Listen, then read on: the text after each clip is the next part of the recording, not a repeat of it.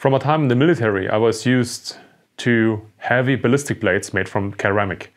Of course, there's still a place for them, but modern plates today are super lightweight. They even float in water. And I was curious, how many bullets would it take to penetrate a plate like this? So I placed some shots. For this, I was driving to Austria, to the shooting range from Edelweiss Adventure. And there I had the opportunity to shoot at the plate. For me, it was important to place clay behind it. At first, let's see what happens when I hit this clay with my fist. Keep in mind that the fist punch is super slow compared to a bullet shot, even though it was a hard punch. So let's see what happens when I shoot at this clay with a bullet. Okay, that's a different result. Now in slow motion. Damn. I do not want to talk about physics, so let's just massage this piece of clay with some more bullets.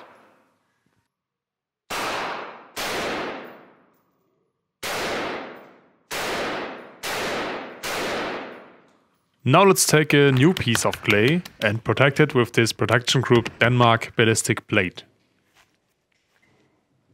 It's also important what ammunition you use, so here is the data for the ammunition.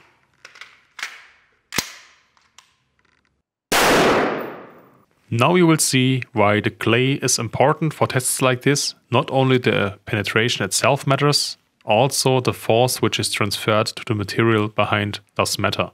But still, no penetration, that's good, but this has to be a hard punch. Let's add a second one.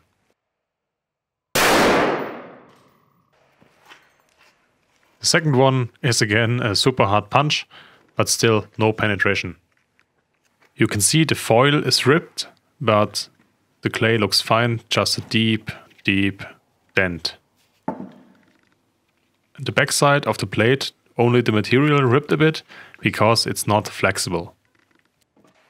Now let's measure how deep those dents are. Of course, it's still important to note that this is not a super precise test, this is just an improvised field test without any standardizations. Now let's shoot it some more. The picture on the left is from a thermal camera. So the third hit is clearly visible on the outside, but this time the foil did not rip and it's again no penetration. And this is how the plate looks on the backside. The hits are more visible from the front. The plate is still quite stiff, so let's try to shoot it again and see how it performs. I will repack the clay in a different foil so it doesn't fall apart. Nice.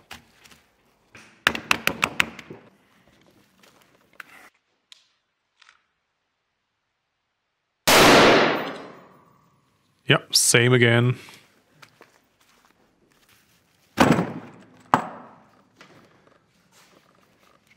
And again, no penetration at all.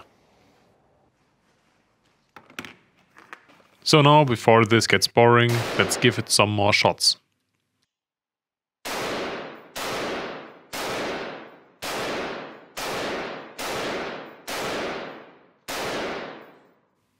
Yeah, so this is some kind of a massage to this thing. I was looking in the clay for pieces or holes. I was not able to find any holes or any metal pieces. Yeah, the upper dent is quite deep, but still no penetration. And in the lower part, no visible penetration.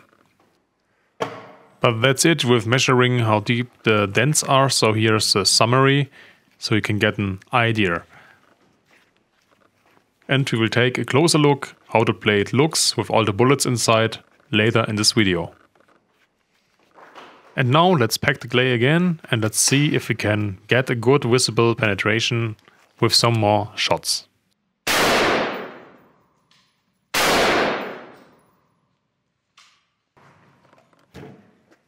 Yes, okay. The hit was super close to the edge, so it seems like the bullet got a bit deflected and slid from the plate into the clay. This is not a real penetration of the plate, but yeah, still a problem. But this can happen with every plate.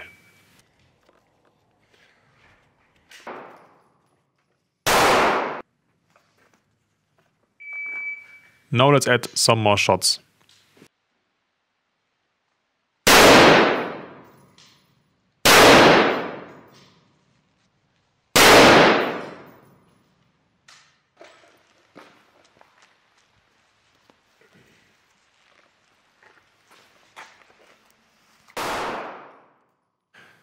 Now you can still see no penetration, only some dents in the clay.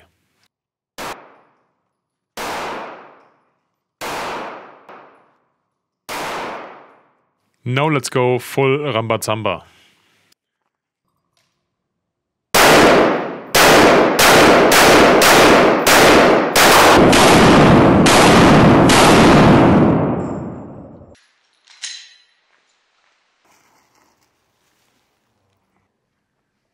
Now finally we have some penetration.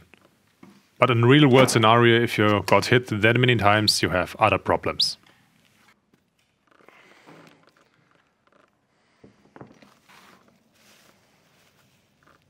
But now let's take a look inside the plate. You can see it's pumped full with metal and it started to be flexible.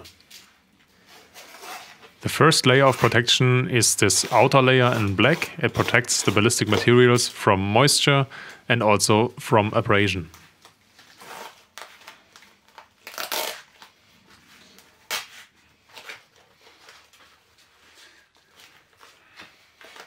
The plate consists out of different layers glued together, and since I hit it that many times, I now can separate the layers.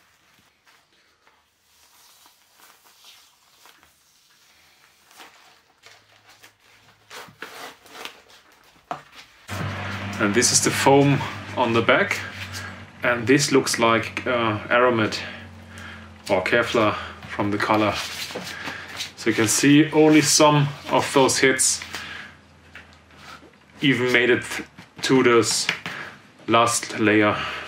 And now when you fold it like a book, you can see in the beginning there are a lot of impacts and bullet fragments, and as you go further back it gets less and less.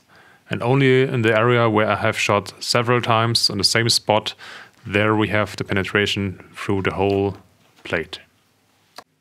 Yeah, that's it. Now you know how many bullets of this kind a plate like this can take. I think that's an impressive result. Of course, it's still a super hard punch to the chest. Maybe it will break your ribs, but it will not make holes in you. So, nice thing, especially because they are super light and they float in water, and they also have higher protection levels available. So make sure to check out Protection Group Denmark. I will link them down in the description. And yeah, if you like, tell me in the comments, what do you think about ballistic plates? Which kind of plates do you use? Because there are different materials like ceramic, steel, these polyethylenes, and so on. Thanks for watching. Looking forward to be watched by you again. Bye.